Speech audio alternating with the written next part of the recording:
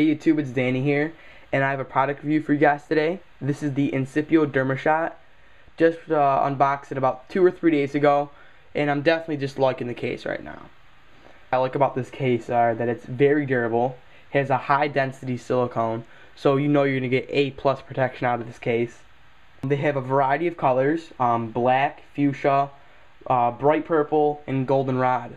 It has a really nice design. I can tell they spent a lot of time on it, especially on the bottom right here. That's really their key signature of the case, is this, the bottom and the top. Some of the pretty much cons of this case are that the ports aren't really covered that well. As you can see from the top, that's left open. Definitely you get like dust or paper or anything stuck in here. Same with the bottom. The only thing that was okay for me was this right here, that this case attracts a lot of lint and a lot of dust. As you can see from the back, there's a lot of just marks and stuff like that on the case. And as you can see, a lot of lint, dust, just plain old stuff that just was my pocket that got on the inside and the outside. So definitely they needed to put those ports here and there. Another thing that was a con for me was pulling the case out of my pocket. While pulling the case out of my pocket, it seemed like everything that was in that one side of my pocket, if it was the left or the right, that everything just fell right out.